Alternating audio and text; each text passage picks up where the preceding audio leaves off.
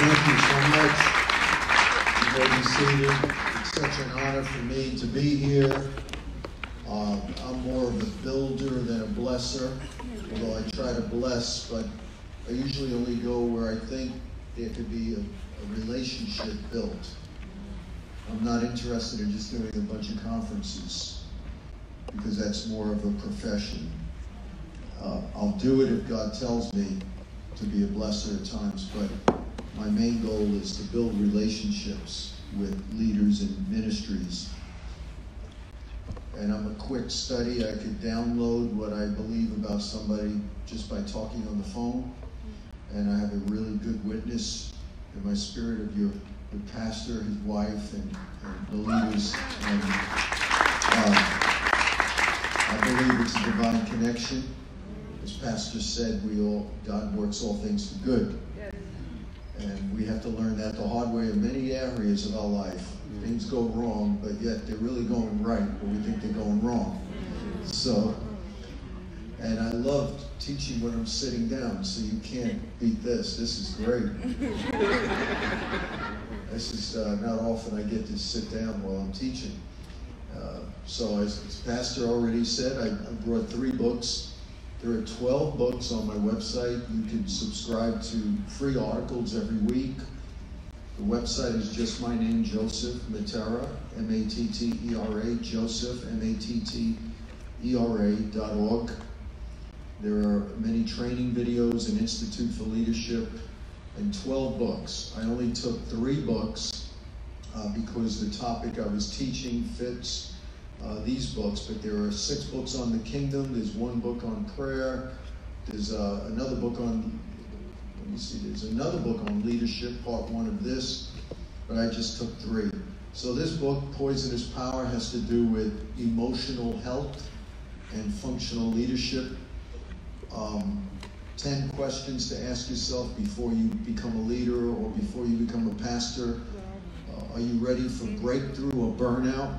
There's signs of burnout. There are many transformational articles in here, and we just did a retreat in the beginning of October around this book, the network I lead, and some of them said that they want to get this in universities because it's so important to deal with emotional health, not just abilities and gifts of the Spirit. So it has to do with leadership standards, ethics, and all of that. And especially today, in the age of scandal and toxic leadership, we need to understand these books. I carry that book around with me a lot and just read, and I said, wow, this was inspired. So how did I get this? This is a book that an institute was built around on apostolic leadership. So if you want to understand the kind of leader you have here, the kind of church you have, and the difference between apostolic churches and the typical contemporary churches, this book is your book. It also compares the contemporary apostles in this day and hour. How would they operate? How would they function? Contrast them from prophets, and shows the Jerusalem church model, the Antiochian church model, the difference between apostolic movements and institutes, and many other things that would be. There's another one, I never heard this taught, the difference between apostles of the church and apostles of Christ. That was a very interesting thing. So there is a difference, and that's in this book. And then what I'm teaching today is based on the book that just came out October 1st, The Jesus Principles. Everywhere I'm going, it's selling out. It's the only book I wrote that is for everybody, not just leaders. The previous 11 books were primarily to leaders, but this book is for everybody, and it was intentionally written for everybody. So that's probably why it's selling out, because everybody relates to it, even if they don't consider themselves a leader in the workplace or church place. So this just has to do with how Jesus released greatness in people, how he made disciples in the context of a community. So what you're going to hear tonight is a lot of that is reflected in this book, the same philosophy. Okay, so Lord, we just thank you for our time together, and we pray that you would give us your wisdom and understanding while we have this time together. In Jesus' name, amen. Amen. All right, so what I want to talk about, you might have the notes already, is your church event-driven or process-driven? And I don't believe this church is event-driven from what I'm hearing, but it's just a general title that I released to the body of Christ that I just felt like would be really good here. As a matter of fact, I just taught this to 60 movement leaders in Argentina that were from all over Latin America. And the leader of that movement told me that I gave them a blueprint for the next 20 years by listening to this teaching. So there's a lot of stuff in here, and I'm not sure if we're going to be able to cover all of it. And then we do have a Q&A, and hopefully I'll see that time thing up there. You know when to stop. So Lord, thank you for this. All right, so in the context of this particular teaching, what I've seen is people in the apostolic movement, and I'm assuming all of you understand what I mean when I say apostolic. So you're all familiar with the term apostle, prophet, pastor, teacher, and evangelist, fivefold ministry, Ephesians 4:11, which is the fastest growing movement in the global church today. It's called the apostolic movement. Whether they call it apostolic or not, it's led by visionaries in geographic locations, not necessarily denominational, and it's spreading like wildfire all over the world. It's the fastest growing expression of the church in the world. That is to say, the apostolic. But most people in the apostolic movement only understand the fivefold ministry individualistically. So when we say the fivefold ministry, we're referring to what Paul the Apostle describes in Ephesians 4:11. He said, God has given some to be apostles, some to be prophets, pastors, teachers, and evangelists. Another way we could describe that is apest, apostle, prophet, evangelist, shepherd, teacher, apest. And God is giving apest to the body of Christ. And the reason why he gave apest to the body of Christ, Paul says in verse 12 of Ephesians 4, for the perfecting or maturing of the saints. Someone say the maturing of the saints. The maturing of the saints. So he didn't give us apostles so that they could have their own network on TV and make a lot of money. He didn't give us evangelists so that they could just have crusades all over the world. The primary reason why God gave us evangelists is to equip the church, not to do the work of evangelism, but to equip the church to do evangelism. So God gave us these 5 gifts that are the ministry DNA of Jesus. When you look at the Gospels, you will see Jesus works as an apostle. He works as a prophet, pastor, teacher, and evangelist. He's called the apostle in Confession of Our Faith in Hebrews 3. He was called teacher constantly in the Gospels. He was called prophet when he raised the dead in Luke 7. They said a mighty prophet has come. He was an evangelist because he started off his ministry by quoting from Isaiah 61, where he said, the Spirit of the Lord is upon me, for he's anointed me to preach the gospel, to evangelize, to proclaim. That's an evangelist. To evangelize, to proclaim the gospel to the poor. And then he called himself the Good Shepherd. He's a pastor. He says he's a good shepherd who lays down his life for the sheep in John chapter 10. So the whole of fivefold ministry is given to the church. Everybody in the body of Christ has a DNA of Christ that fits one of those 5, not just in the church place, but the workplace. It's very important for you to understand this. So the function, not the office, of one of these 5 will be in every person. And only some have the grace gift to be leaders in the church, but everyone has some aspect of Jesus' ministry. Because it tells us in Ephesians 4:7 that we've been given grace. He didn't just say some, He said in Ephesians 4:7, we've all been given grace according to the measure of the gift of Christ. So that is for the whole church. So everybody has the ministry DNA of Christ. We're called to be like Christ in character. We're called to have the love of God. We're called to have the mind of Christ by being a servant. So that's the character of Christ. But the ministry of Christ is the fivefold, the APES, apostle, prophet, pastor, teacher, and evangelist. So everybody here has one of those or more than one of those functioning in their life, depending upon how you operate. For example, the apostle, the entrepreneurs, they're the pioneers, they're the people who take risks. Jesus called 12 apostles, not 12 pastors or 12 evangelists, to launch his movement, because the apostles are the pioneers. They're the ones who reproduce after their own kind.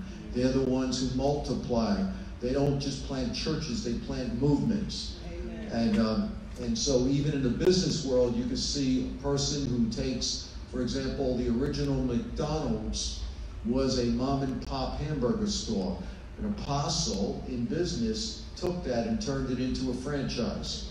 So apostles in the workplace are able to take something and bring systems of multiplication, and they're entrepreneurs, they're risk takers who take something and make it a franchise. The prophets are those in the workplace who can predict trends. They understand, you hear them on C-SPAN or business news, and they're constantly analyzing the trends, telling you where to invest the money, or analyzing politics, or showing what's going on in the world and what they think is going to happen in the next 3 years, and the hot spots in the world, like in Iran or the China Sea, or the conflict right now that's going on with Russia and the U.S. and all these things that are going on. So they're able to, they have a gift to predict and to understand where the world is heading. And then the teachers are those who take complexities and make it easy to understand. So if you have a car, how many have their own car with a manual on how to operate your car? Let me see your hands. Whenever you buy a new car, you have an owner's manual, right? Well, a person with the gift of teacher wrote that. And you might say, well, what if they weren't saved? Well, Jesus created all people. His DNA is in creation. It's in the created order. It's called common grace or creation grace. So people who don't know the Lord, the way they're internally wired, operate in fivefold without realizing it. Once they're born again, God takes that gift and sanctifies it and anoints it and turns their motivation around and uses it for his glory. So you could see people who don't even know the Lord that have the gift of apostle, prophet, pastor. Pastors are those who are in psychology or psychiatry, or who are nurses. They're people who care for people for a living.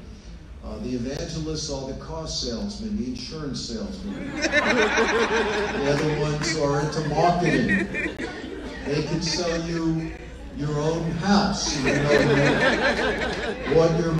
paid for your mortgage, and you had a letter of satisfaction from your bank 10 years ago. They could get you to buy your own house. They're the influences. In the church, they are the ones who have the largest churches. They have a gathering anointing. They influence, but they may not necessarily know how to have strong patterns and systems in their church. So they're the kind of people that have large churches, but a back door is as big as the front door. A lot of people coming and going, a lot of staff transition, and very few people are getting discipled. So they are, a lot of the mega churches are like that. So they might be led by evangelists. And then the pastors, as I said, are those who have care ministry and teachers. So I think we went through all five. So you could see it in the world, and through common grace, God has gifted every human, because the Bible says in Genesis 1:26 and 27 that he made both male and female in his own image. So that's why everyone deserves dignity, irrespective of their lifestyle or their ethnicity or their skin color or their religious affiliation. Whether we like them or not, or agree with them or not, every person is born as an imager of God. So that means they were called to represent God on the earth to the animal kingdom, the plant kingdom, the birds, the fish, and the environment. And what they do with it is going to be how they're going to be judged on the judgment day. But every person deserves respect because they were made in God's image. They were supposed to be part of his council, representing him and governing the earth. Now, only those who are serving God are doing that, obviously. But we are called to respect all people, even if we vehemently disagree with their lifestyle. So we can disagree in love, but we don't castigate, we don't name call, we don't bully. We love and respect everybody. That's how the Christian way is, if we really believe that we're image bearers of Christ. So the fact that we're all image bearers, because it tells us in John 1 that all things are made by Christ, and apart from him is nothing made that has been made. In him is life, and that life is the light of men, not the light of saved men, but men, meaning the understanding for arithmetic, for geopolitics, for subatomic physics, marine biology, for the law of lift, the law of gravity. That came from Jesus. In him was life, and that life was what? The light of men. By his common grace, we are able to function in civilization. When it says God so loved the world world in the Greek is the word cosmos. It doesn't just mean people, it means the systems that support the people. So God loves economics, God loves politics, God loves sewer systems. God loves any kind of system that sustains the image bearers that he made.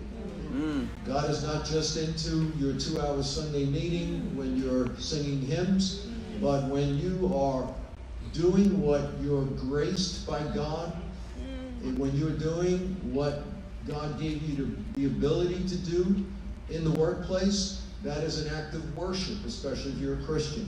So if you're called to be a mathematician, while you're teaching your students, you're going to be filled with the Holy Ghost. It's an act of worship. You don't have to wait until you come to church and sing songs. If you're called to be an athlete, a martial artist, a singer, an architect, a plumber, whatever your gifting is, if you're doing it unto the glory of God, it's an act of worship. Because in the Old Testament, one of the primary words for work, this is in my book, Understanding the Wineskin of the Kingdom, one of the primary Hebrew words for work is the word worship. Meaning worship is not just singing songs. Worship is when you use your abilities for the glory of God. So all of that was extrapolated out of Ephesians 4:11. The fivefold ministry was not just to be used in the church place, but in the workplace. And so we have to understand that. So the church gathered on Sunday should be the church scattered on Monday. You are the church on Monday just as much as you are the church on Sunday. The church on Sunday should be primarily an equipping center, a time when you love one another, a time when you have the Lord's Supper, a time when you are encouraging each other. But on Monday, that is your missional call to represent God. And what you've learned when you're together in church, whether it's a small group, whether it's Sunday or any other days you meet, you are to bring that into the workplace. And when you do that, you're understanding your calling. As a matter of fact, Jesus said in Acts chapter 1, before he ascended into heaven, he said the reason why you have the Holy Ghost is not just so you can speak in tongues. The charismatics think that we receive the baptism of the Holy Ghost just so we could soak on the rug, in the church, get slain in the Spirit, get prophetic words, or speak in tongues. And that's why, in the charismatic church, we say, okay, we're going to pray for the baptism of the Holy Ghost. And the whole idea is so you can speak in tongues. And we almost give the impression, the whole point of the baptism is so you can speak in tongues. And Jesus said in Acts chapter 1, verse 8, he said, you will receive power after that the Holy Ghost has come upon you, not so you can speak in tongues. That comes with it. He said, so you could be my witnesses. Someone say, so I could be his witness. As an image bearer, redeemed by God, you are called now to represent him as part of his heavenly council on the earth. And he didn't say you will be my witnesses in a building on Sunday for 2 hours. He said you will be my witness in Jerusalem, Judea, Samaria, and to the ends of the earth. That is to say, you are to bring the gospel to whole cities and regions and nations. By implication, it means the gospel is to go in the workplace, not just the church place. It is to go in the halls of power. It's to go in the slums. It's to go in the places of concourse. It tells us in Proverbs 8 that God's wisdom lifts up his voice to the cities. It is not just in the synagogue or in the temple. And when we only focus on the Sunday ministry, it would be like as if God told Adam, I want you to stay in the garden. I don't want you to do anything else but stay in the garden in a safe place and just walk with me. But no, he told Adam, I want you to bear fruit, multiply, replenish the earth, subdue it, and have dominion over what? The whole created order. He was never called to stay in the garden. And Jesus is called the last Adam in 1 Corinthians 15:45, which means that he came to fulfill that which the first Adam failed to fulfill. He came to influence the whole earth. And so when he told us the Spirit will come on us so that we will be his witnesses in Jerusalem, Judea, Samaria, it is going back to Genesis 1:28, the command to the first Adam to fill the whole earth. Do you see that? Yes. In Ephesians 4:10, it says that Jesus ascended to fill all things. Then it said in verse 11, and he gave some to be apostles, prophets, pastors, teachers, and evangelists to perfect the saints for the work of the ministry. So what is the work of the ministry? Verse 10, to fill the earth. That means the church gathered on Sunday is to be the church scattered on Monday. We're to take the gospel everywhere, meaning whatever you are gifted to do, whatever you're assigned to do from Monday to Friday or Saturday, you are as much a minister of God as responsible to carry the gospel by your life, by your preaching, as the pastor is on Sunday. Which means in the kingdom, it's not just the pastor who's important. Everybody is released into the work of the ministry because it takes everyone to fill all things. And the pastor, whether they're an apostle, prophet, pastor, teacher, or evangelist, they're just called to perfect you, to equip you, which means the Sunday gathering is an equipping center. The church is an equipping center, more to send you out. God doesn't really get impressed with how many people from your community come into your building. He's more impressed with how many you train and send out to fill cities with his word. Are you hearing what I'm saying? The church of the kingdom is the church that loves their city, doesn't take their city, but reaches their city. You don't take a city. Jesus didn't tell Adam to have dominion over people. He told Adam to have dominion over the fish of the sea, birds of the air, and over every creeping thing. That was before the earth was populated. But once the earth was populated with people, he changed the language, and he told Abraham, for example, in you all the families of the earth will be what? Blessed. And he talks about discipling nations, preaching the gospel, being a witness. And so the language was changed. So we don't use the word dominion now over cities or over people.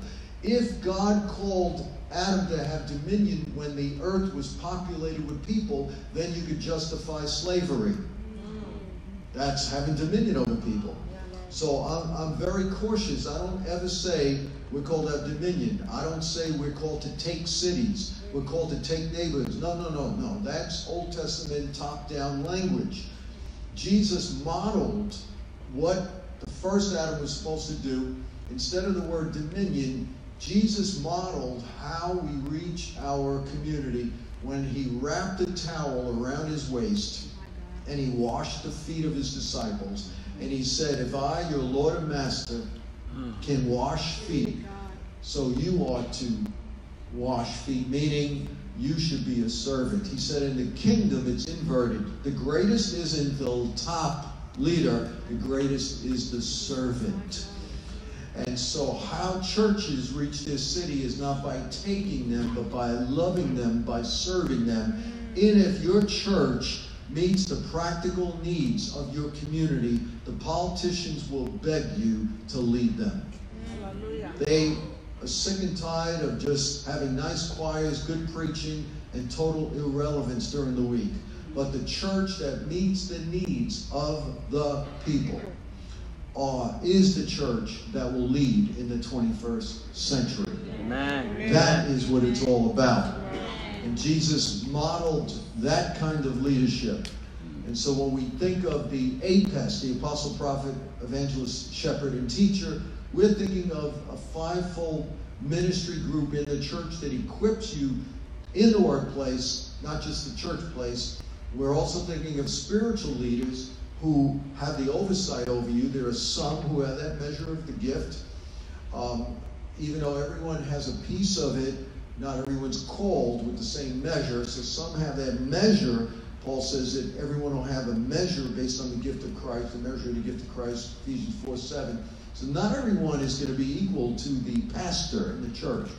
But in your area of assignment, you are the expert, not the pastor. So if you're called to be an architect, you should be the best architect the world has ever seen. Do it unto the Lord. Tap into the wisdom of God. Your pastor is not going to be able to give you expertise or advice on how to be an architect unless they were an architect in the past. But they're called to equip you to represent Christ, understanding the biblical worldview, understanding how to apply the scripture, how to move in the gifts, how to love, how to forgive, how to stay centered in your life.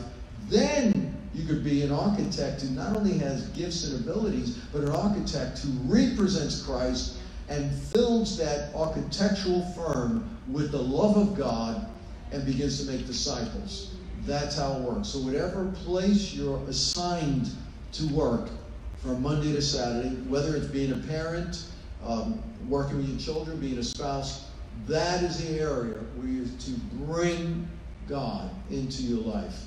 So it's not just bringing people to church, it's bringing the church to the people. How many understand that? So I know we got off track a bit from these notes, but I very rarely use notes. I just speak off the top of my head prophetically. But when we think of how Jesus built the greatest movement the world has ever seen, we see what he said in his initial framing of his ministry. When he called the disciples, he said, "Follow me, and I will make you to become." I will make you to become. That's the original Greek. I will not make you become. I will make you to become fishers of men. Right there frames everything Jesus did. Number one, he didn't say, "Follow me, and I'll give you a Bible study once a week on Wednesday." Follow me, and you can come to church once a week and hear a message. You cannot make disciples from the pulpit. They had to be with Jesus. Follow me. And so if you're serious about being a witness of Christ, you have to make disciples. That means you have to take somebody under your wing, at least one person under your wing, and be a part of their life. And they are part of your life. They walked with Jesus. And most of his sermons were not done in the synagogue. They were done while he was walking, while he was sitting on a mountain, while he was sitting in a boat, while he was doing life with his disciples. He taught them. He used life's moments as teaching experiences and used the contemporary culture. If he was with fishermen, he said, "Follow me, I'll make you a fisher of men." If he was with farmers, he said, "A sower sowed the word." He used the language that related or connected his truth to the people he was with. And that's why the sinners loved him. If sinners don't love you, that means you are too high and mighty, you're too religious, and you're too judgmental. Sinners were attracted to Jesus, but they were repelled by the Pharisees and Sadducees. Too often the church today repels sinners instead of attracts them. I'm not saying we should compromise our message. Jesus never compromised his message. But the way he acted, his personification, was one of love and acceptance, irrespective of whether they followed his law, understood his covenant, or even knew who he was. And he was able to hang out with people like the woman at the well, as we see in John chapter 4. And Jews were not allowed to be alone with women, yet he was alone with them, with her. Jews were not allowed to speak to Samaritans. It's almost like today, you're not allowed to hang out with a homosexual, or you're not allowed to be with a divorced person, or you're not allowed to talk to people with tattoos on their face. That's how some churches are. Jesus broke all the taboos. He loved people unconditionally, and he didn't pick a man, he picked a woman to evangelize the whole city of Samaria. Isn't that amazing? When women were not allowed to be priests, or women were not allowed to be Pharisees, he chose a woman to be the one who brought the gospel. He chose Mary Magdalene to be the first one to proclaim his resurrection. He didn't choose Peter, James, or John. He chose a woman. And that's why the Catholic Church is often referred to Mary Magdalene as the apostle of the apostles, because she was the first one who had the privilege of seeing the resurrected Christ. Why did he appear to her first? I don't believe it's because she was a woman. It was because she stayed there weeping, longing for him, while the others took a quick look and checked out. She stayed there seeking the love of her life. And he doesn't care. He's no respecter of persons. He loves those who love him. And those who seek him will find him. And he longs to be with those who long for him. That's why he told the woman at the well, the Father seeks. In the Greek, that's a very strong word. Seeks those who worship him in spirit and in truth. And so he's longing. It tells us in, 2 Chronicles, that the eyes of the Lord go to and fro across the earth, seeking those whose heart is perfect towards him. The reason why he could forgive David and not some of the other kings is not because David lived a pristine life. David murdered, he even committed adultery, and I'm not condoning that. God has condoned that, obviously. But the reason why he chose David was because David was a man after God's own heart. And the other kings were bypassed because they were guilty of what? Idolatry. They were after other gods, which was even worse to God than what David did, because as soon as he was confronted with the truth, he immediately repented, went after God in spite of the challenges. He was a man after God's own heart. And so the word of the Lord to you prophetically tonight is be a person after God. That's more important than titles, than principles, than systems, than patterns. Become lovers of God and be more concerned with what God thinks of you than what man thinks of you. Walk in the fear of the Lord, not in the fear of man. Be on God's side, have his agenda, don't have your own agenda, which is why when he taught us the Lord's Prayer, the first thing he told us was, say, hallowed be your name. God's what God is attracted to, worshiping him. Most of us, when we pray, the first thing we ask for is our daily bread. No, you got it inverted. First thing is, I don't care if you're losing your marriage. I don't care if you're dying of cancer. I don't care if you can't pay your rent. The first thing is long for God. Worship him. It's an act of faith, and you'll release more faith. You'll have more prayers answered. As a matter of fact, the Bible says when you delight after him, he will give you the desires of your heart anyway. He said, when you seek first my kingdom and my righteousness, all the other things that Gentiles seek after, I'll give you anyway.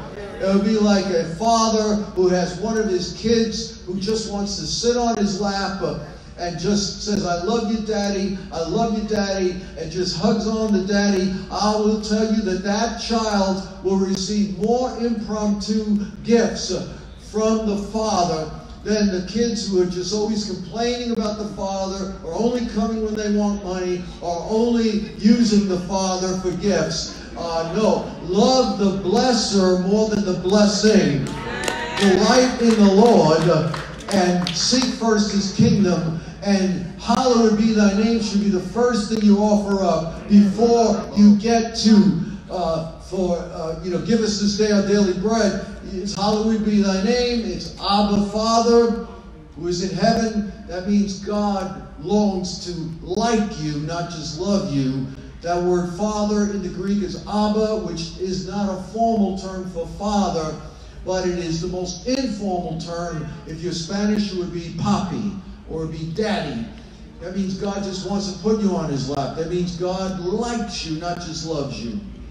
And then He says to pray for His kingdom to come and His will to be done. Everything is first about His agenda. But most people, they're in it for their own agenda. They come to church so that they can be self-actualized, so that they can have 5 steps to happiness. This is most of the preaching today in the body of Christ. You just turn on the TV. It's 4 steps to your fulfillment. How you can fulfill your vision. How you can be blessed. 5 steps to your miracle. 6 steps to your destiny. Everything is about the false trinity. I, me, mine. And the gospel, if Paul and Jesus were to come back to today's church and listen to the average television teaching, they wouldn't recognize the gospel. They wouldn't even recognize most of the churches. They would probably say this is not a church. Most of these churches don't even have the Lord's Supper. It's not Christocentric, it's egocentric, it's personality-driven. Wow. It's driven by the great men of God instead of the great God of men. And what we have to do is invert the kingdom and not exalt the top leaders, but exalt the servants. And understand that if we're really like Christ, as it says in Philippians chapter 2, it says, let this mind be in you that is in Christ Jesus. And then it describes Him not as some incredible king, but it says He did not think it was robbery to be equal with God, but He took upon Himself the form of a servant. And He became obedient even unto the point of death. Then it says, God has highly exalted Him and given Him a name that is above every name. But yet it tells us in James that God resists the proud, but gives grace to the humble. But yet we see all these people walking around like divas, walking around like they're the superstars. We've got more celebrities in the church than we have in the world. We have more politics in the church than we have in the White House. And yet we wonder why, even though we have so much gospel preaching, this country is going down. We wonder why the culture is going down. It's because the church is all about themselves. We're about narcissistic tendencies, about seeking our own pleasures, about coming to church because I'm going to a church that is big, so it has good branding, and it makes me look cool when I tell people the church I go to, and it has nothing to do with because God wants me there. It has everything to do with it's the place to be. It's the flavor of the month. It's the church that has the most Instagram presence. A friend of mine was trained by a very famous church planning movement, and he went through it after a period of time, and he graduated, and he said to me, Bishop, after going through that program, you don't even have to be saved to have a church of 400.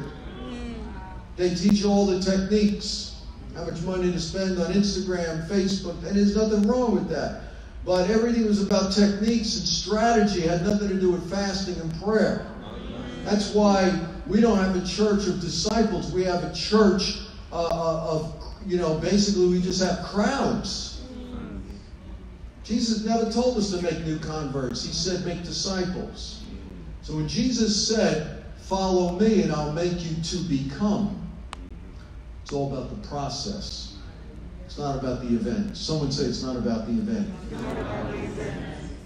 I don't care how many big events you have. If you are not either making disciples or being discipled, all the events are not going to mature you.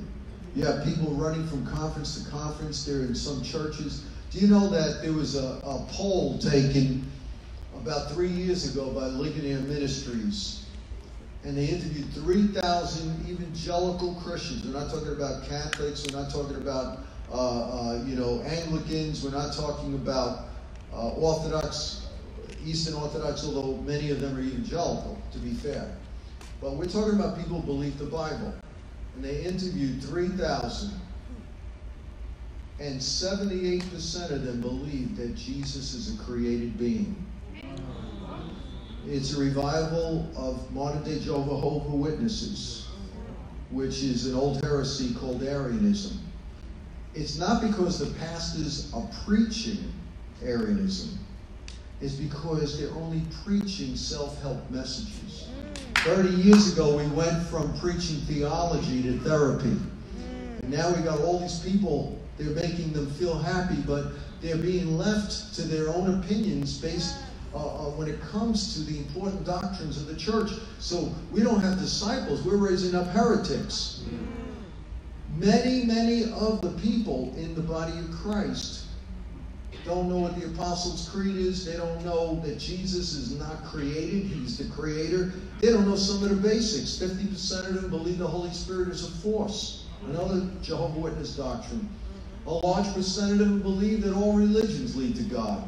Another large percentage of them thought the Holy Spirit, thought that eventually everyone's going to be saved. That's a revival of universalism that destroyed Harvard and Yale. And these are evangelical churches, the next generation of believers.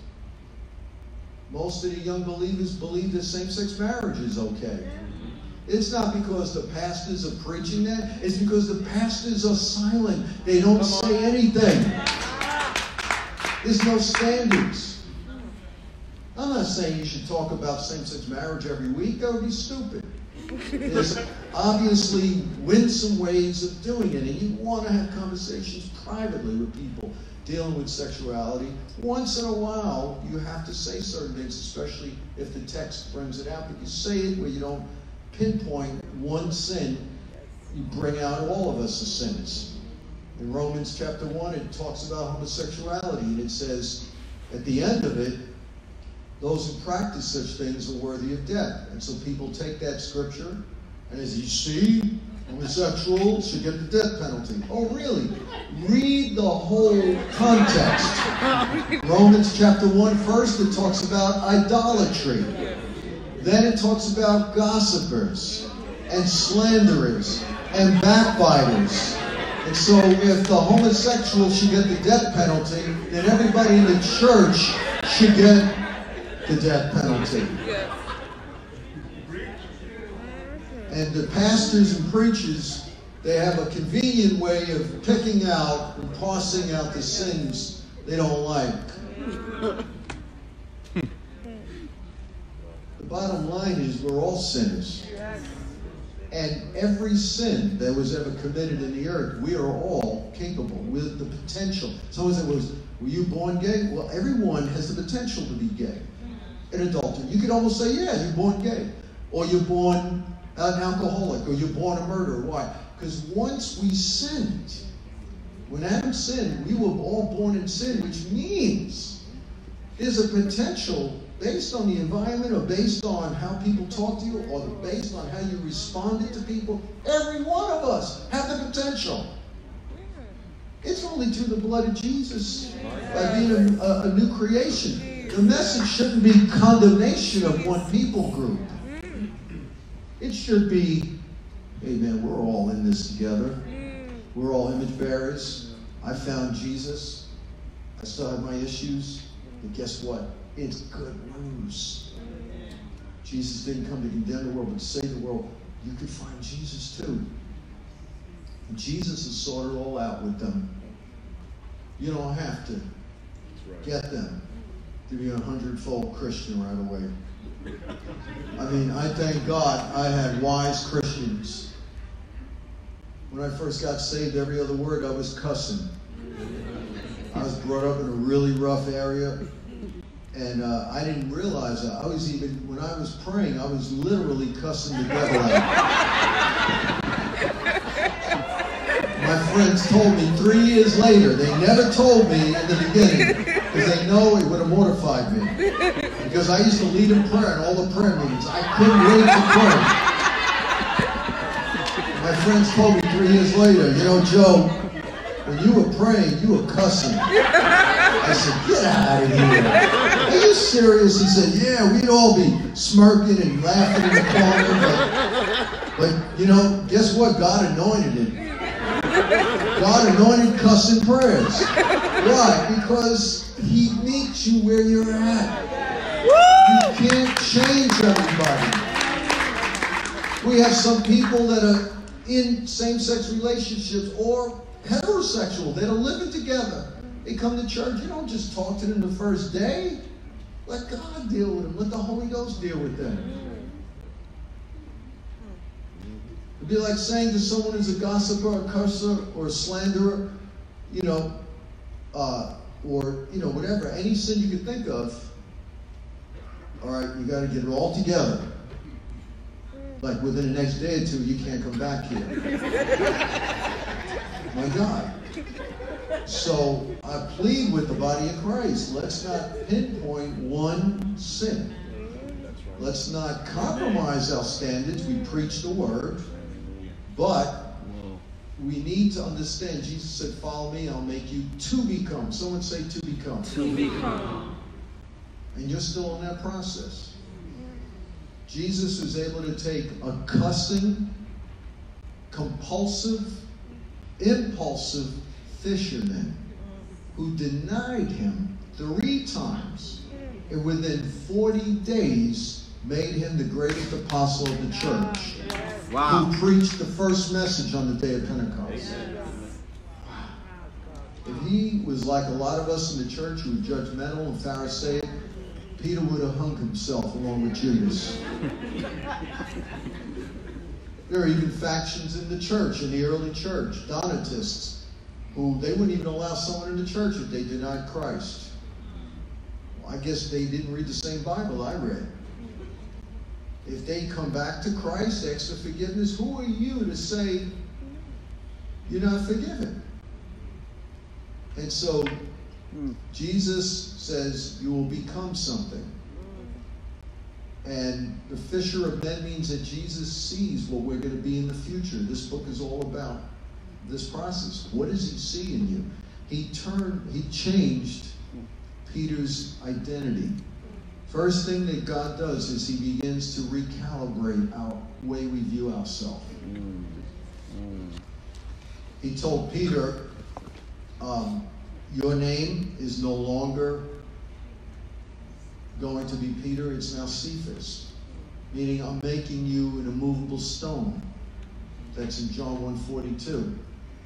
So I'm not saying everyone has to change their name, but what happens is once you walk in that process of discipleship, you start thinking differently of yourself. Did that ever happen to you? Your identity changes. And some of you, you know, you have nicknames that you have to stop using because the world gave you that nickname. Because that nickname depicts things you used to do that probably weren't glorifying God. So why in the world do you want to be identified by that? You have to stop thinking of yourself the same way. There's some people who dress a certain way. They dress the same way they dressed before they knew the Lord. They walk around with their pants hanging down, their underwear sticking out, their hat on backwards, walking like this, and they've been saved for 10 years. They still think of themselves in the hood when God wants you to grow up. I'm not saying if someone wears their hat backwards that they're not a Christian or if their underwear is sticking out. Of course not. I don't care if you have tattoos on your behind. I don't care if you have earrings in your nose or in your navel. The point is identity. What is your identity? Now, some people may need to dress a certain way to reach certain people because that's their calling. That's different. But the way we talk, the way we walk, the way we act. bespeaks what we think of ourselves, who we are in the eyes of God, what we think of ourselves. I remember when I first came to Christ, I was a professional guitar player, and I was on my way to making it really big in music. Some of the producers of some of the biggest rock bands visited my studio, and they told me I'm going to be the greatest guitar player in the world within 2 years when I was 17. I almost played at Madison Square Garden when I was 17. I had hundreds of people following me everywhere I went before I was saved. Everywhere I played, hundreds of people would be there. When I came to Christ, I tried playing the guitar with the worship team, and I was grieved. I couldn't even hardly play. I couldn't even follow the team. It was horrible. I couldn't play. And there was no flow. And I literally had to put the guitar down for almost 10 years. And then after almost 10 years, God commanded me to start playing again. And I said, "Whoa, what do you want me to play? That's dead. I don't want to resurrect this." He says, "Part of my image is in your ability to play. And if you don't play, some of your creativity and some of the image of God I gave you is not going to come out to the world." I said, "All right." I picked up that guitar. I couldn't even strum. Before, I made it into a college playing violin solos. I played flute solos, saxophone solos. Reading guitar music was too boring. I passed all that. Played jazz. I was a studio guitar player. I played almost every kind of music. I played Hendrix. I could go on YouTube and see if Bishop does Hendrix. We did something 7 years ago. We did a spoof. Bishop does blues. We did a bunch of things that we posted. But so I was doing all that stuff, but I looked at myself as Joe the guitar player. All my old friends saw me. When they saw me, they saw a guitar. God had to strip me of all that. He had to deconstruct that so that I didn't identify myself with something that was not my assignment. That's something that was an idol. Something that gave me human value. Your human worth should not come from what you do. Your human worth should come from who you are and whose you are. From Jesus, Christ alone. That's why Jesus didn't even minister, it tells us in Luke 3 and Matthew 3. Jesus didn't even try to minister until the Father said, "You are my beloved Son, in whom I am well pleased." The Father said to Jesus, "I am well pleased with you," before he healed, before he preached, before he cast out devils, and before he went to the cross. Jesus didn't dare minister until he was an affirmed son by his Father. That's good.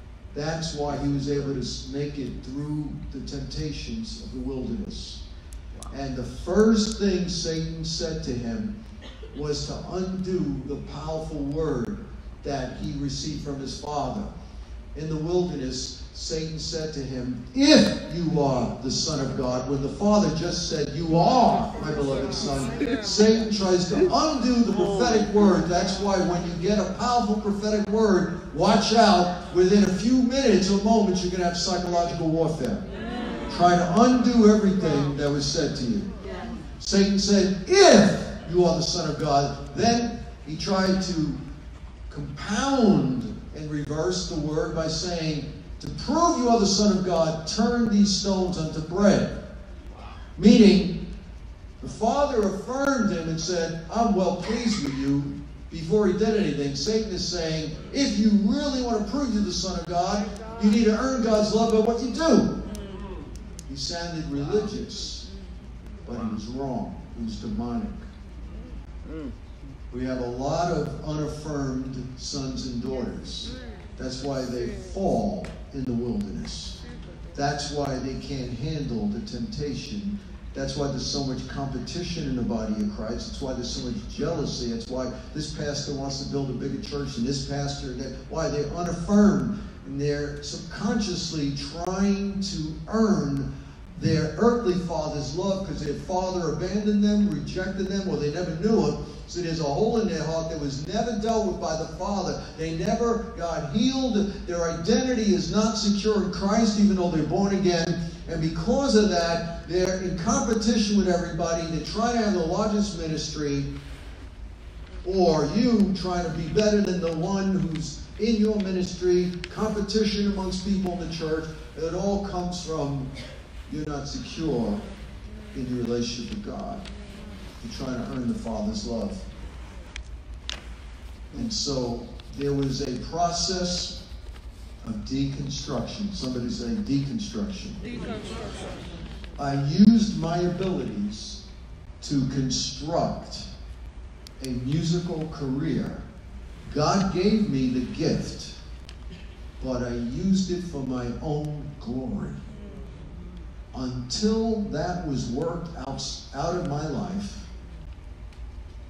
God brought me through a process of pain and deconstruction until he could trust me. Then he commanded me to pick up the guitar again. Now, I was able to play at a high level again. I don't remember all the theory. I don't remember how to read music because I didn't need all that, but I could play by ear. But the point is, he restored my gift, even though there's some parts of it that I don't need or have. But he restored it after my identity in Christ was secure. The last thing I'll say before we do Q&A, we did not go through these points, but I learned a long time ago, if I go by my notes and not by the Holy Ghost, we're going to have a dry meeting. And I'll be putting people to sleep before it's bedtime. So I learned to get a sense from God and to speak out. So a lot of this is just prophetic axioms. And I don't see anyone except a few sleeping, so I guess we're doing okay. And there were only a few kids on Instagram while I was talking. So, you know, we're not half bad tonight. All right, so, of course, people will say, I was taking notes. Really? Let me see your Facebook. What time? When I was speaking, and what time you posted, what time you were messaging, what time you were tweeting, what time you're on it. Let's really look at what you were doing while the person is preaching. Okay? But anyway, it happens to all of us. It happens to my own church, so I'm just being real. But anyway, when you get a prophetic word, it's like when Jesus said to them, follow me, and I will make you to become fishers of men. Fishers of men just means I'm going to make you a person of influence. He was able to see into the future. When you get a sense from God, or whether it's a prophetic word, whatever it is, but you get a sense from God what you're called to be and do for him. From the time you get that word until the time you walk in it, there's going to be a mean test. To become, your purpose is released through pain that brings brokenness. God says, I dwell in a high and lofty place with those who are broken and contrite in spirit and tremble at my word. The higher your calling, the more pain, the more tests, and the more spiritual warfare you will go through. If you are not experiencing spiritual warfare or tests, either you're backslidden and you're not in the game, you're a prisoner of war, or maybe you don't have much of a calling. But I tend to think all of us do have a high calling. And if you're really engaged in that calling, there's going to be a process. Peter didn't know what he was signing up for. James didn't know what he was signing up for. Believe me, when God saved me when I was 19 at January 10th, 1978, as a professional musician, I didn't know what I was signing up for. I just knew I loved Jesus. And it's that love of Jesus that has kept me for 41 years. Because if you love anybody, including your spouse, more than Jesus, you're not going to make it. If you love your ministry more than Jesus, then your ministry is your mistress and not your assignment. Come on. Anything you love more than Jesus is you are committing adultery against him. That's right. Truth. And so my final words will be, the test will be, when you have, look, more people fail when they're successful than when they fail. Because when you're successful, you have more options. The more money you make, the more options you have. See, a lot of people, they start making a lot of money. Next thing you know, they're only in church once a month. Why? Well, they're in the Hamptons, they're here, they're there. But when I brought them to Christ when they were a drug addict, they were in church every week. And as soon as God cleaned them up, got them a wife, got a good job, they forget about God. That's what happened with Israel. The more prosperous you are, the more successful you are, the more God will test your heart to see who and what you love the most. So I think we're finished now. I had no idea I was going to be speaking about this tonight. And I don't even know how we were going to do Q&A because we didn't stick to the notes, but you could ask me any questions related to discipleship, to process, to pain. Well, Pastor, are we supposed to do something else? Do we do Q&A now? Okay.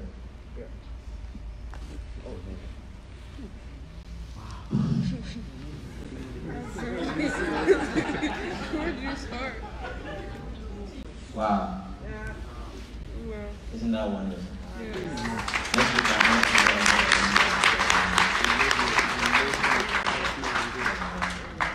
I believe God just gave us what we needed tonight. He knows what we need. He knows the exact message we need. And He just spoke it to our heart. And I believe you were blessed. How many of us were blessed? I'm glad you came here tonight. Yes. We just thank God. I want to thank you, Bishop, for just releasing yourself. We don't care about notes. We care about what the Holy Spirit does.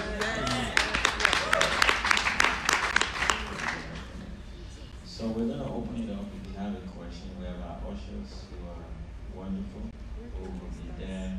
If you have any question as far as what is, He's given us a lot. It's like drinking from the hose, or fire hose rather, tonight. So, but if you have anything, you have any question on what I've been talking about, how it applied to you, I think this will be a good time. Maybe I'll start by with a question.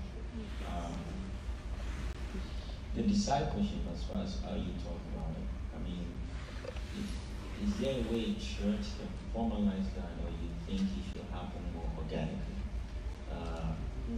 Because you mentioned everyone should be a disciple, should be discipling someone and be discipled by somebody.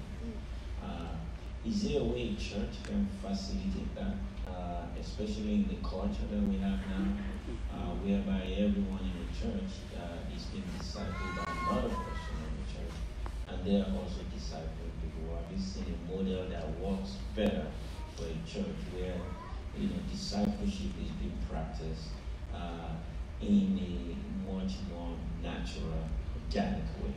A lot of them, when we try to do a program, it just tends not to work. So maybe you can give us your thoughts on how discipleship can be done.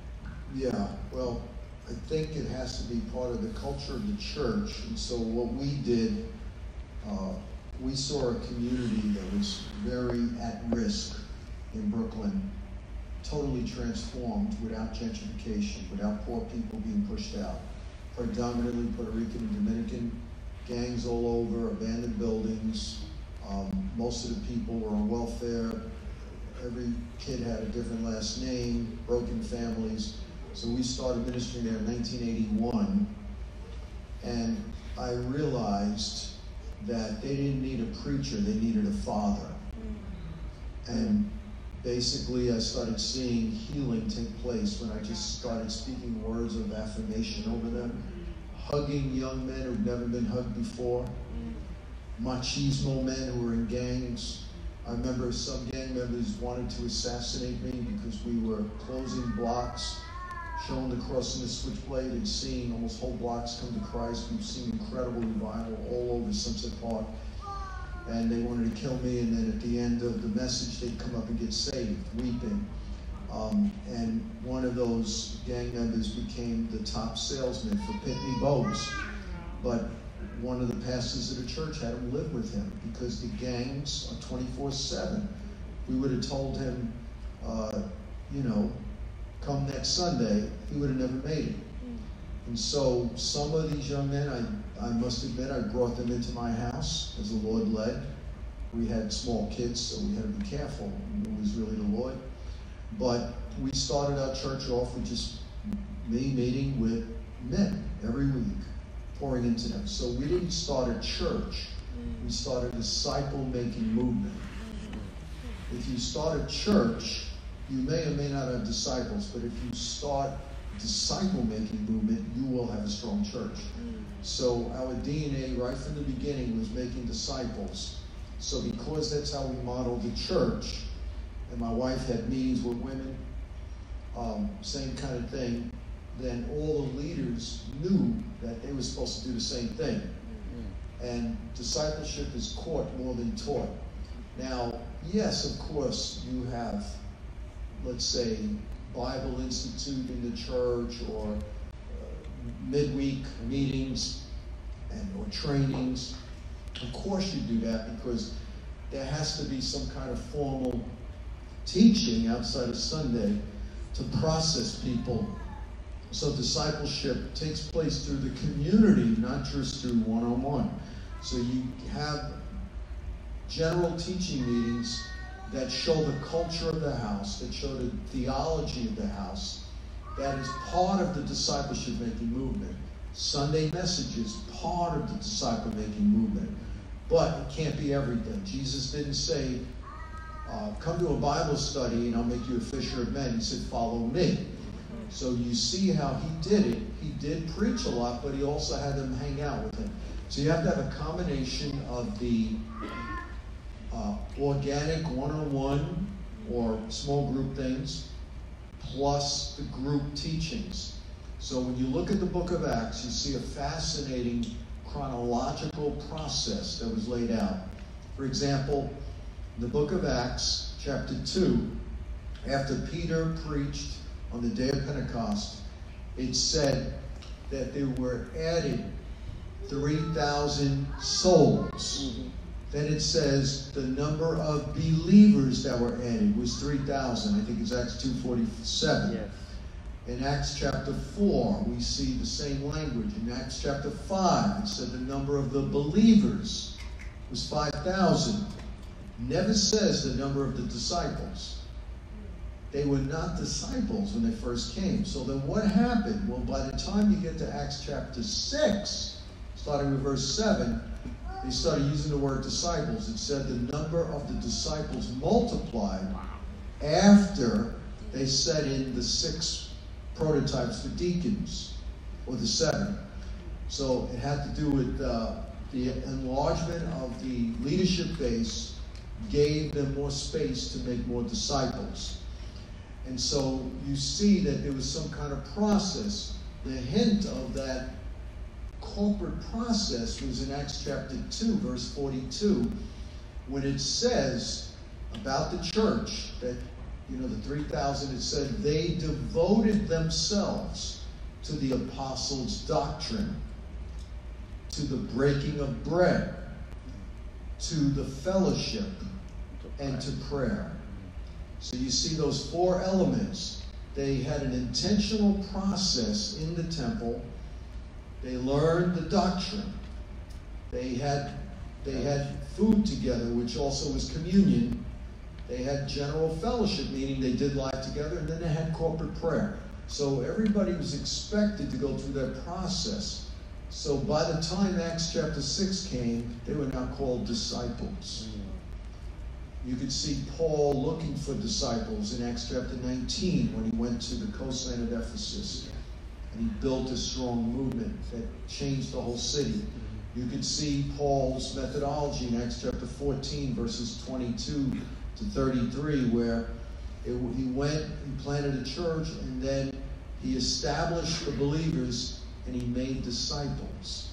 And he spent a lot of time with the disciples. And then some of those disciples he appointed to be elders, because you have to make elders that will oversee the church, but your pool of elders has to come from a group of disciples. If you pick someone to be an elder in the church who's not a disciple, you're having a lot of problems. If you pick someone just because they have a lot of money, big problem. If you pick someone just because they can preach good, big problem.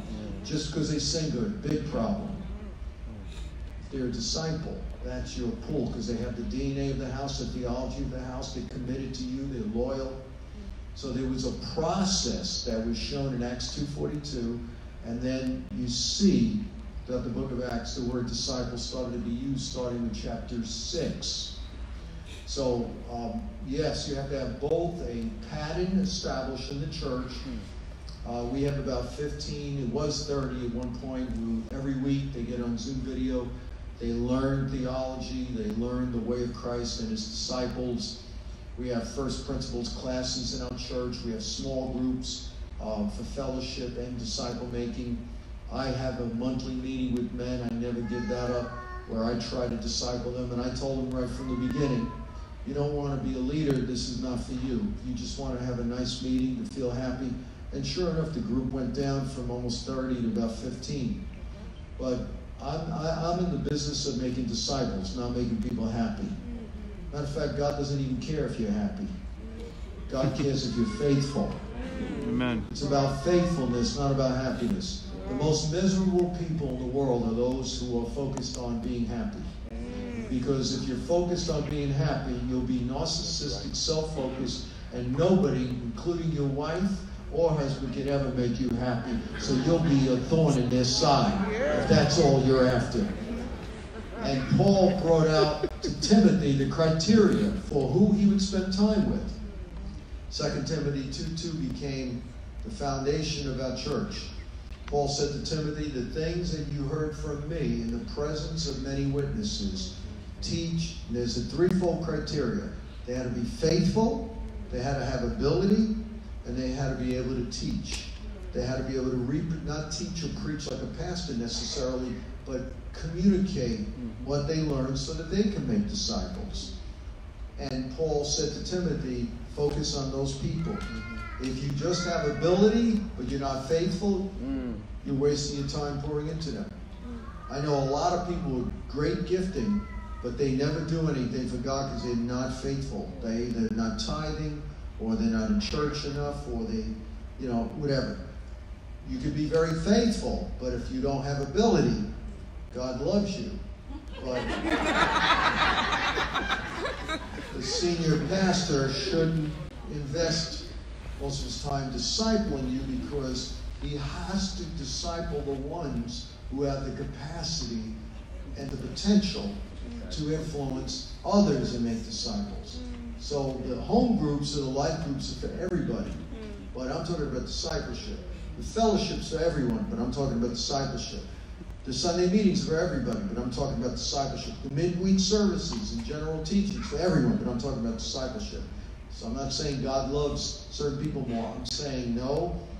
Jesus picked 12 from a group of disciples. He didn't pick everybody, so I'm sure there was some hard feelings. So the senior pastor and the top leaders have to go by that threefold criteria, 2 Timothy 2:2. Faithful, able, and have the ability to teach. Then he went on to describe the attitude they were to have.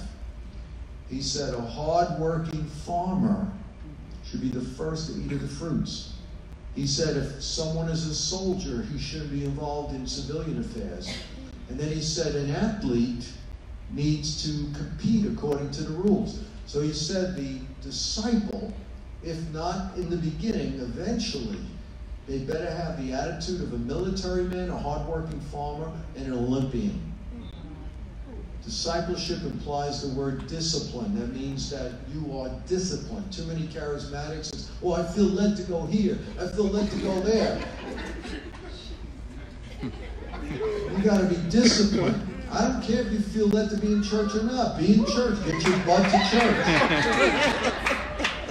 People who miss so many important meetings, and they say, well, Pastor, my spirit was with you. I said, well, next time, let your body be with you too. Because if your body's in church, your spirit will follow. The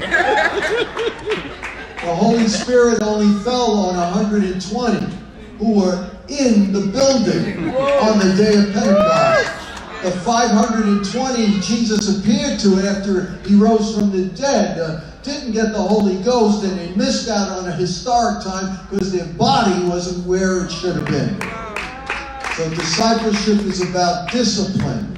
It's about being like a hardworking farmer. It's being in the military. If you don't have the commitment of an 18-year-old heathen that enlisted in the Marines, you can't be his disciple. Jesus said it'll just cost you everything. You don't forsake everything. You can't be my disciple. Jesus didn't even care about crowds. When a crowd was following him in Luke 14, he said, unless you hate your father, your mother, your own life, you cannot be my disciple. He wasn't into a seeker-sensitive attractional church model. He was into making disciples, because when you make disciples, you will have a strong church. Now, obviously, he wasn't talking about emotionally hating your father, your mother, your wife, and your life. The word hate in the Greek has to do with priorities. He has to be first. Everything else, not second, a distant second. It shouldn't even be close. Otherwise, you can't be his disciple.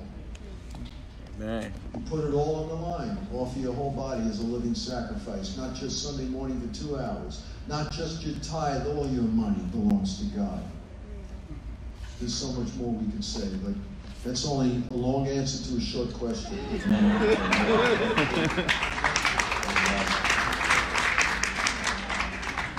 So any other question? Any question? We have, okay.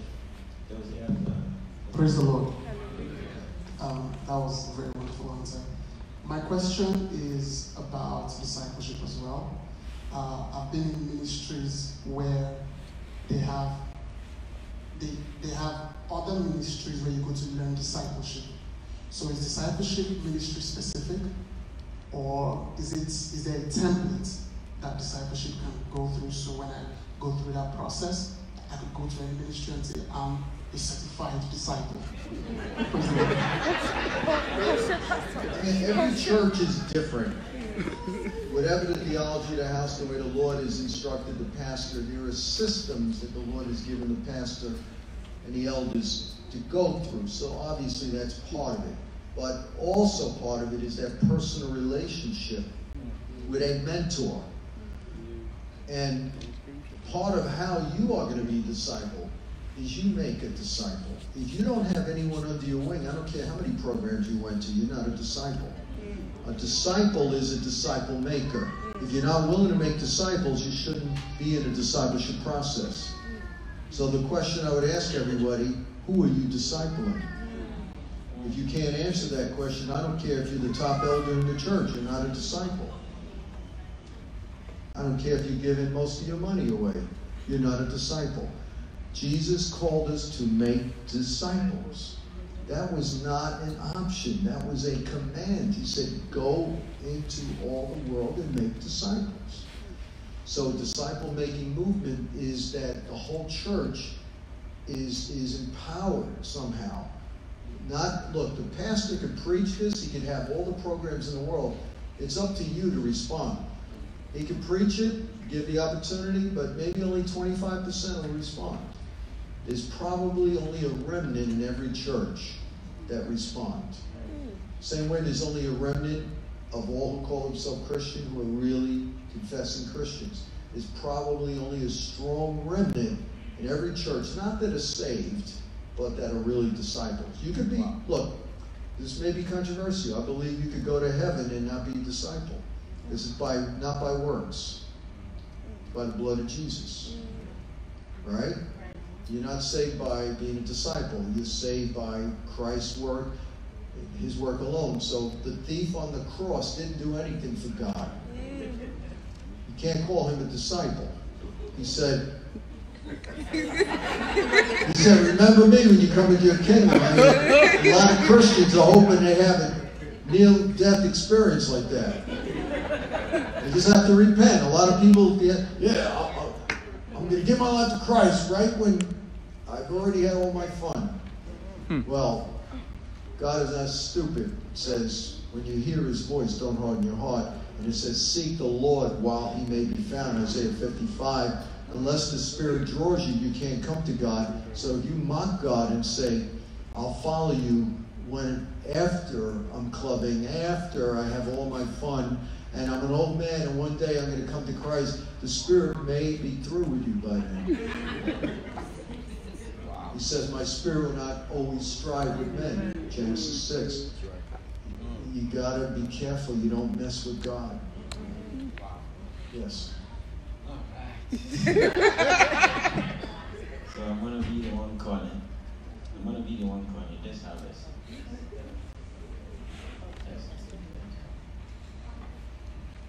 So earlier you made a statement that Christ did not start his ministry until he was affirmed by God.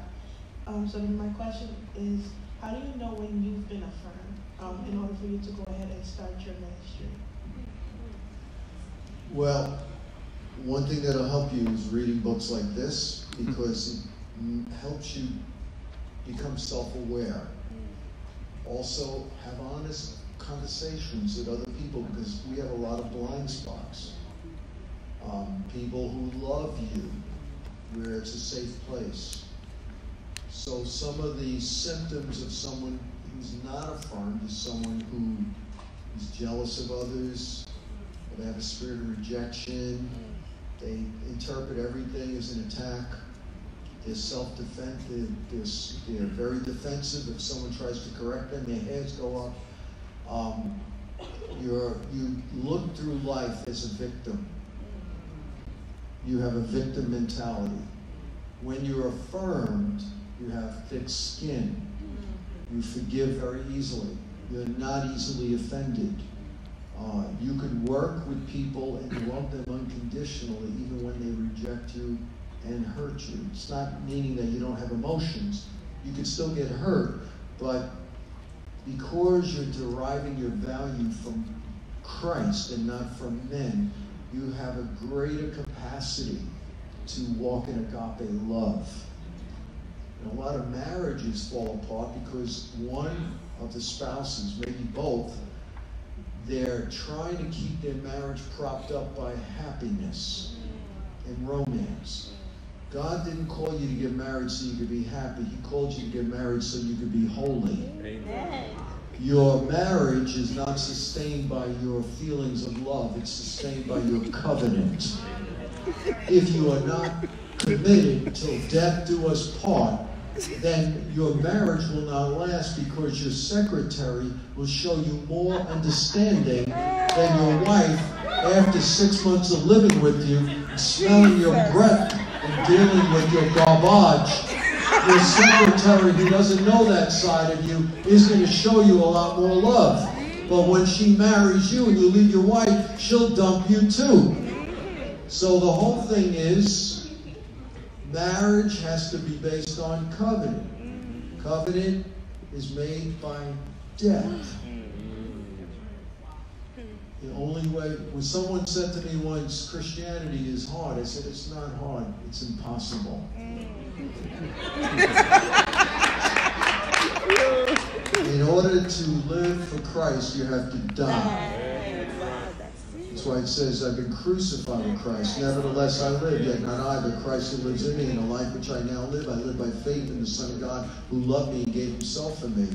Paul said, I die daily. I thought I was a holy man of God until I got married. I was saved for 2 years. I stopped cussing. I wasn't beating people up anymore. I didn't lose my temper anymore. And then after I got married, I was breaking chairs and putting my fists through walls. So better the chair than my wife. Because I was a street fighter before I got saved. And I'll tell you, getting married showed me you are self-centered, boy. There's still areas of your life that you haven't surrendered to God. You didn't know about it. So you never know how much you've grown until you are in relational conflict with others. That's why it is impossible for you to mature as a Christian outside of a church community.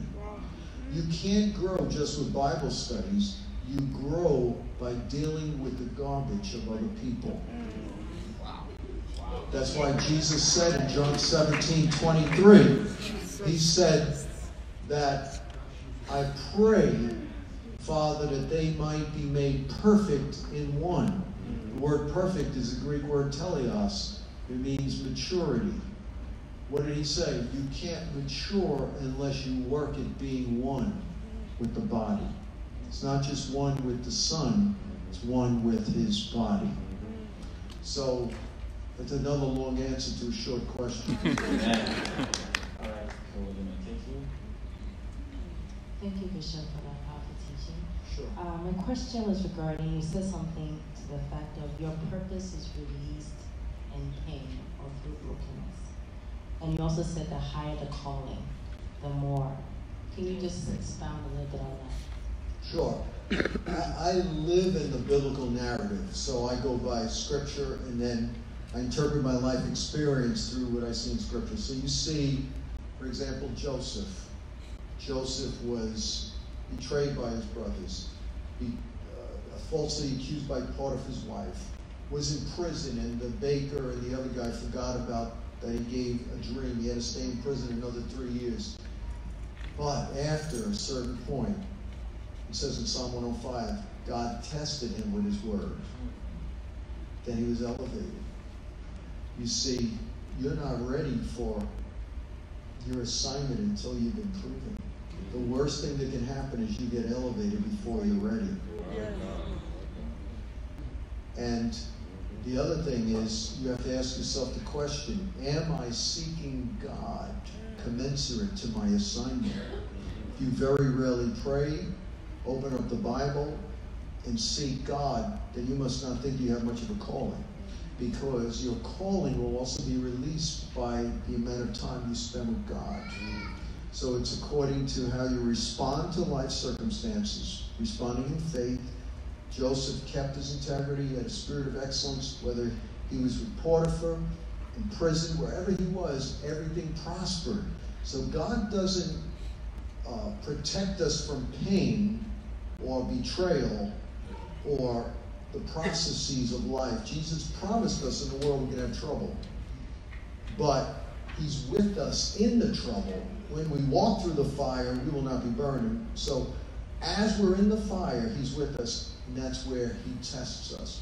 You can see the same Daniel put the lion's den. You can see the same with Jacob. Until he walked with a limp, God didn't change his name. That was symbolic of brokenness. You could see, there's so many biblical stories. What about Paul?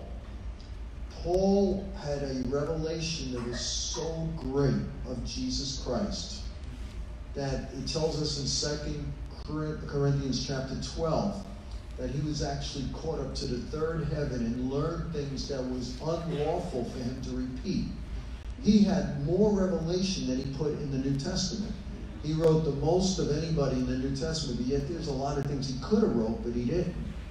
But then he said, what did he also say? He said that a thorn in the flesh was given to him, a messenger of Satan.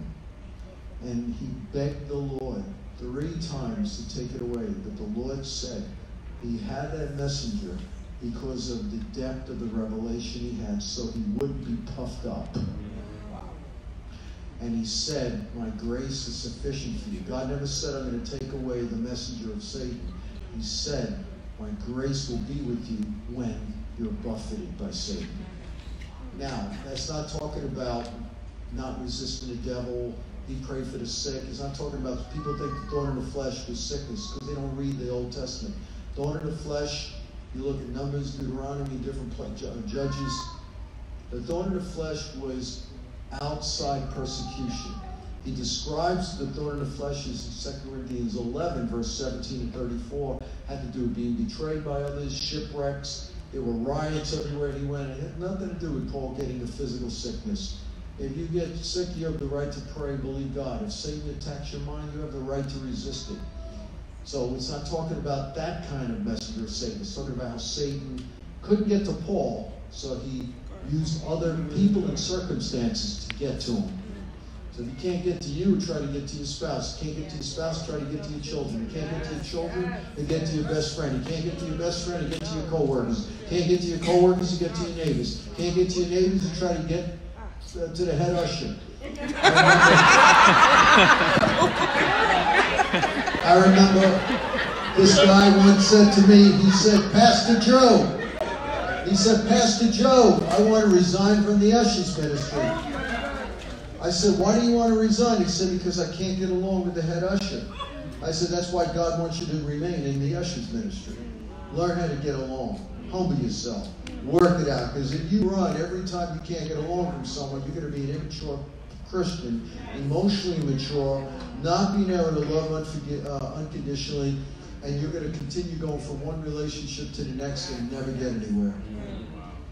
So the more you're called, the more, look, the height of a tree is determined by the depth of its roots. Life experience, not just Bible studies. It's doing the word, not just hearing it. Those skyscrapers have a very strong foundation. If you have a foundation that's 1 foot deep and you try to build a skyscraper, it may look good, but it's going to fall and cause a catastrophe. So you may want to get elevated. You want, God, give me that marriage right away. Give me that position. I thank God that God didn't answer most of my prayers. If he answered most of my prayers, I would have been in big trouble. He knows better what to give you after we're ready. Amen. All right. Okay. Maybe we're going to take one more if there's any. And we close for today. Okay. All right. I'll give Noah. Thank you, Bishop Mattera, for that powerful teaching. Just real quickly, something you said at the beginning really caught my attention when you were breaking down the gifts in Ephesians 4:11 as talking about each of us having Jesus Christ's DNA and how we're supposed to take that gift to the marketplace, to the workplace. So, why are we not seeing it today?